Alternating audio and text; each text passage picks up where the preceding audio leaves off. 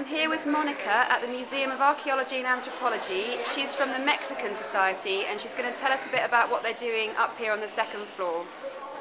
Hi, we're building an altar of the Day of the Dead. It's a Mexican celebration that has more than 3,000 years of being celebrated in Mexico. And basically what we do is we honor one of our deceased or relatives, and we build an altar because we believe that the spirit will come on the 2nd of November and will visit us to see us and have fun with us, and also to eat the food that we will be offering in the altar. And in the museum what we are doing is to try to grow each day the altar.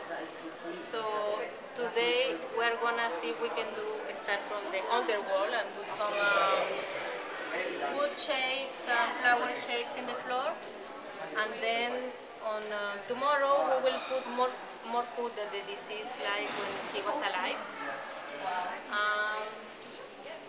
And at the end we display in their level the picture of the deceased, that this year will be Frida Kahlo, a very famous Mexican painter from the 40s.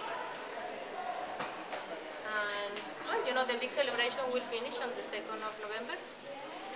Excellent, thank you.